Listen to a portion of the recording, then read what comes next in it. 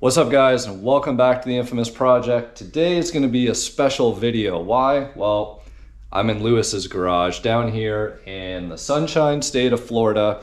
Even though we're in Florida, seems to be a little bit of a cold front here. So I actually got my hoodie on, which is a good reminder and a good plug to tell you guys I got a whole fresh shipment of swag that has come in. So if you guys need to keep warm, and I know that a lot of you guys that were down at Foxtoberfest would have wished that these guys were for sale because man, it was cold there.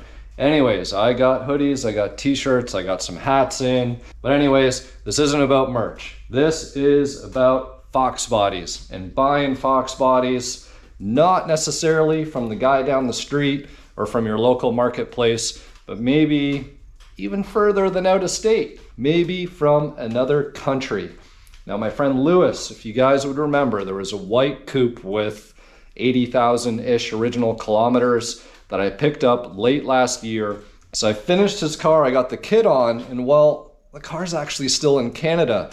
With COVID and everything else, it made things a little bit frustrating for him because me and Lewis are both very familiar and used to taking our cars, importing, exporting across the borders.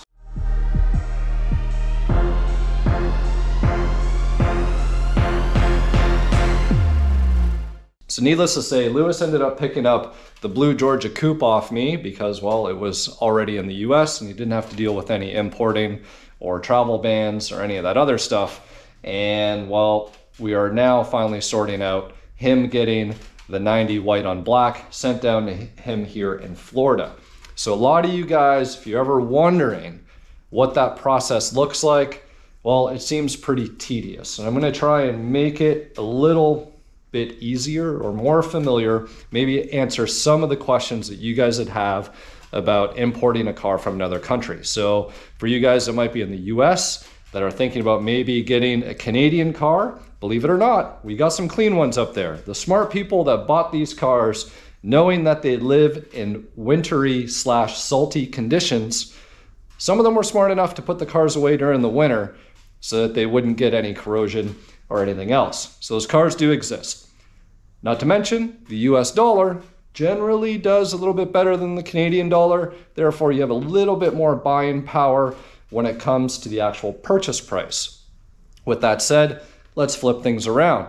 A lot of us guys up in Canada want something specific that, well, maybe we can't find it in Canada either, and we want to go south of the border, find something from, you know, a southern state, which could be sun faded, but no rust on it. Or maybe it's a specialty car that wasn't available in Canada, like the 93 Cobra, or maybe certain Celines or anything else. So you're probably wondering, well, how much of a pain in the ass is it to import my car into the US or import a car into Canada?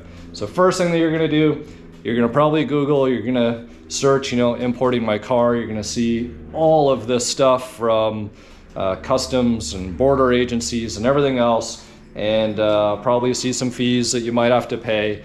And there's going to be talks about having to retrofit and convert your bumpers and crash test ratings and daytime running lights and airbags and all of this stuff. Well, none of that stuff matters. It doesn't matter in Canada and it doesn't matter in the US for a Fox body. Why is that? Well, in the US, after a car is 25 years old, it doesn't matter anymore. The EPA, DMV, ABC, XYZ, none of those agencies care if the car is over 25 years.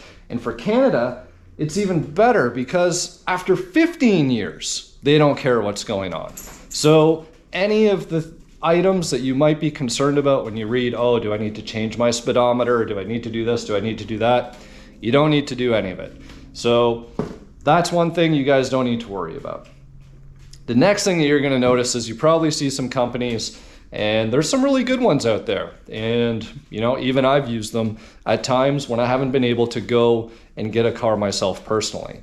So we're gonna talk about that a little bit more in detail as well. Is it worth you yourself going to get the vehicle versus paying somebody to do it? Now you have a company, let's take TFX International for example, not sponsored by them. I have used them, door-to-door concierge service. They give you the paperwork, you fill it all out, you provide them the details, and they are going to get you the car imported to your doorstep with all the paperwork that you need to go to your DMV or to your Ministry of Transportation if you are up in Canada, and you're going to be able to get an ownership / title for your vehicle. So that's the one way of doing it. On average, I would tell you guys that if you needed to get a car, you know, from somewhere southern US up to Toronto, or somewhere in the Toronto area down to southern US, you're probably going to be somewhere between $2,000 and $3,000. And you can use that term loosely because it kind of covers Canadian or American currency. So you got to factor in that cost. So you're thinking, okay, I'm going to spend $3,000 just to get this Foxbody that I've already paid $15,000, $20,000, $30,000 for. And you know, if you're paying $30,000 for a Fox that's all original and you're paying that bracket value, you're probably not going to care to pay $3,000 more to get the vehicle sent to your door. If you're down in the $15,000 range, well, that could probably make or break your deal. So you're thinking about, how can I save a little bit of money by handling the paperwork yourself? So I'm going to break this up into two parts. Let's talk about first, for the Canadians out there that want to maybe bring a US car up. So things have changed. Not only, you know, with COVID shutting down the borders, now you need to worry about vaccinations and proof of this and that, and getting COVID tests. That aside, paperwork wise, the title of the vehicle. When you make that deal, you need to get the title. So whether you're paying the seller full price up front or whatever you negotiate with them, you need the title. Free and clear, no liens, none of that stuff for the vehicle. You need to have that sent to the US border in which you are going to cross 72 hours before you're going to cross with the car.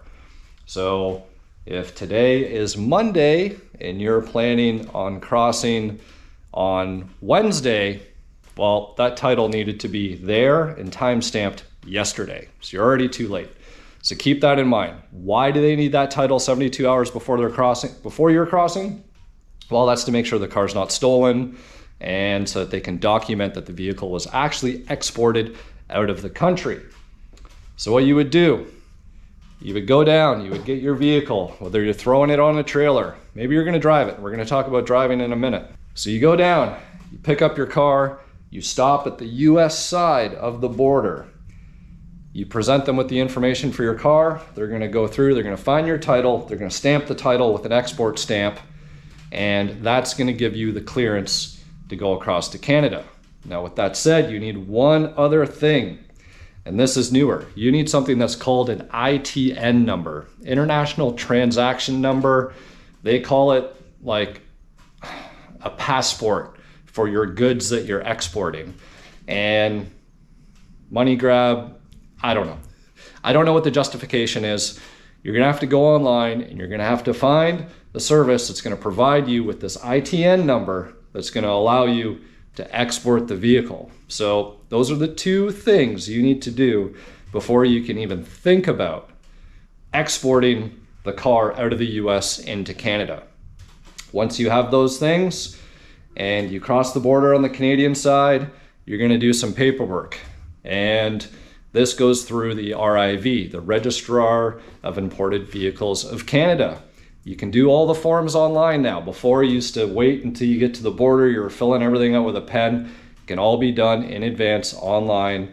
Adobe fillable PDF. You can do it all that way, and that will allow you to present the paperwork for the car. They might come out and validate the VIN number in the door jamb or in the window. They might not. I've seen it both ways. Sometimes they care more than other times. And they're gonna ask you how much you paid. Don't try and lie.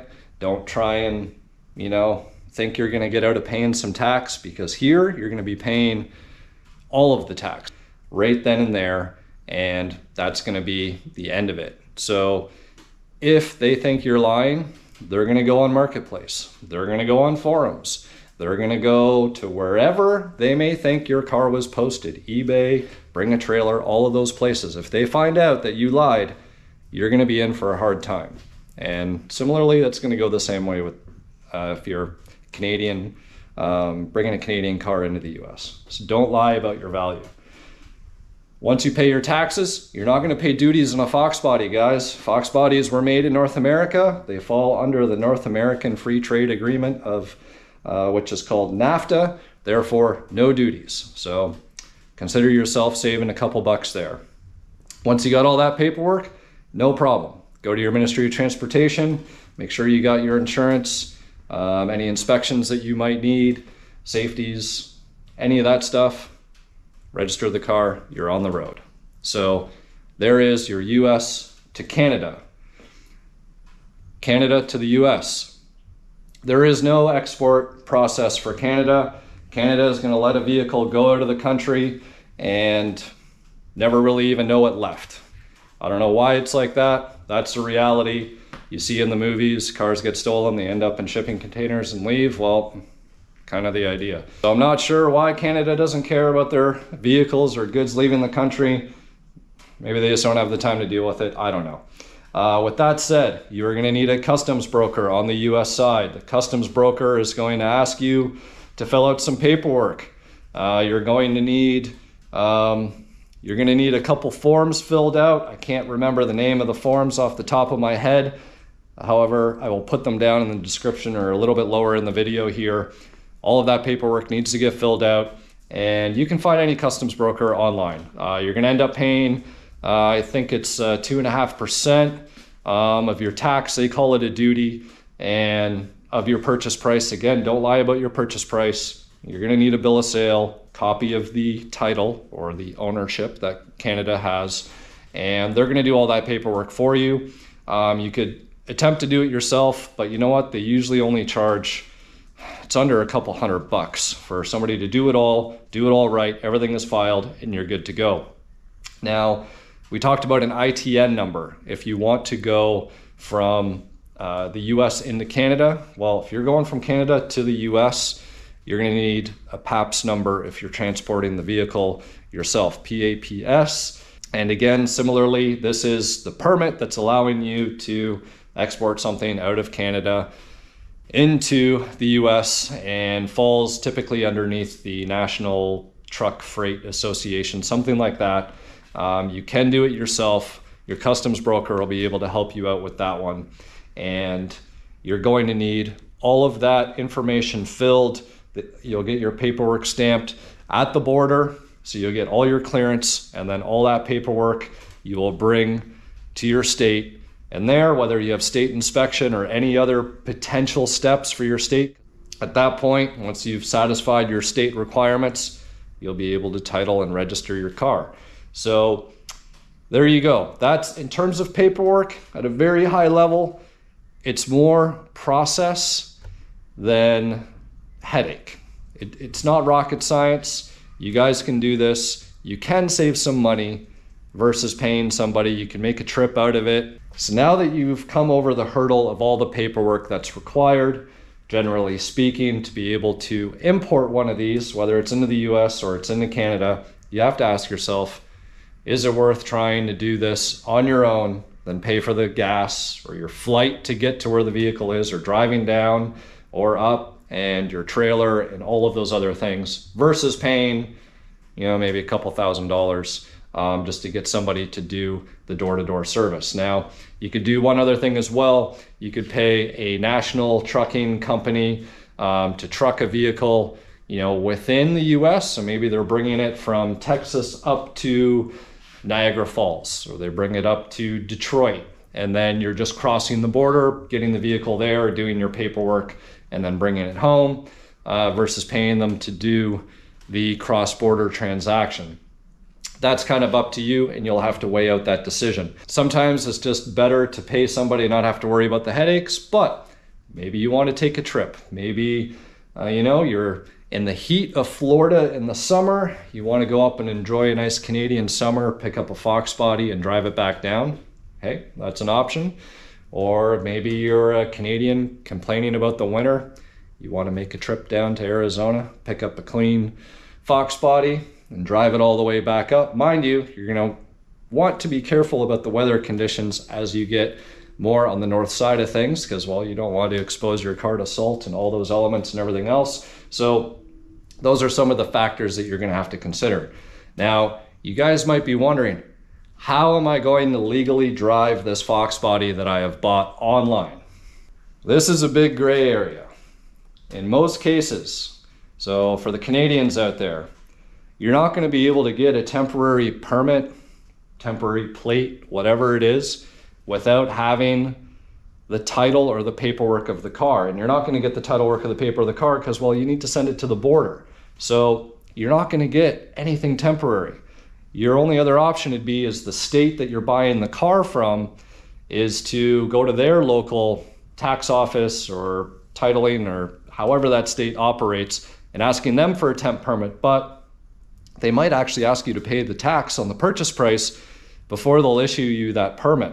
So it's kind of a catch-22, kind of a black hole, kind of confusing. What I've personally done, I've lucked out in many cases. Usually the sellers of these vehicles are pretty good people. Actually, I think that'll make for a good episode talking about how good some people in the Fox community can be. But typically they've left their plates on the vehicle for me for the trip. And some states allow it. I think California, the plates go with the vehicle, so they really don't care what happens with their plates. But that's not always the case. So in order to drive legally, technically you need some plates registered to the car. Hopefully the seller will leave them on for you. Get your own insurance. You can insure the vehicle as long as the insurance company, you call them up, say, hey, listen, I bought a car. They're going to give you coverage, most likely up to 2 weeks, giving you time to get your paperwork done, acquire the vehicle, all those things. So as long as you got the insurance coverage, the registration is kind of, well, if you get pulled over and they give you a hard time and you explain yourself, it's a little bit of a gamble, but I can tell you out of all the cars that I've always done, I've never ever had an issue. Sometimes you might choose to bring your own plate with you off another vehicle. Sometimes they tell you you're better off having no plate at all and just kind of being in tow. Obviously, if you are actually towing the vehicle, then you're really going to have nothing to worry about. So there you have it, guys. I hope that this video has helped you in some way, shape, or form. There's a lot of details. There's a lot of nitty-gritty things. Once you do it once and you got the process nailed down, because it is a little bit of a learning experience, things are changing. The process has changed a lot since I started importing cars 20 odd some years ago. But a lot of those processes have been for the better, like doing that RIV paperwork for Canada, being able to do it before you even cross and have a PDF instead of sitting there at the border filling stuff out with a pen. You know, that's better, that's more efficient. Now these ITN numbers and everything else, that I don't have anything good to say, so I'm not going to say anything at all. But again, hopefully this video has helped you guys in terms of being able to consider a vehicle that's not from your country, and because they're getting harder to find. Although we all want to wish that we hear that story, oh, I found it from the old guy down the street or the guy around the block, or, you know, grandpa had the car and it got passed down. Those are all great stories. They all do still happen, just they don't happen enough for the demand that is out there for these cars. And people are now willing to travel and do more than travel to get their hands on some of these cars. In fact, this Lightning that's sitting here behind me, this came all the way from the Middle East to Lewis. And that's where I found this truck. Obviously, it was originally from the US. It was bought brand new in Washington from a gentleman in the Middle East. He had it fully built. All the work was done in the US, and then he had it imported over right back in 2004. And I think I have a story about this truck on my website buried somewhere. I can put the link down if you guys are interested. But long story short, clean truck, no rust, low miles, found hiding over there, and we brought it back to the US, and here the truck is now, right? So when you're really looking for something, you really want something, you really got to consider all options. And that's sort of what the internet has allowed us to do now, is to help us find the impossible at times. So with that said, I'm going to stop this video and hope that you guys can digest all of that information that I've shared, and hopefully you found it useful. If you have, please comment below. If I've missed something, by all means. I don't script my videos. I just kind of like think a couple ideas over and the rest is just freestyle. So if I've missed something or you've experienced something different than what I have outlined, by all means, comment down below and help out your fellow Foxbody enthusiasts with any more information or experiences with your importation process. And from there, hopefully we're helping somebody else be able to find the Foxbody of their dreams.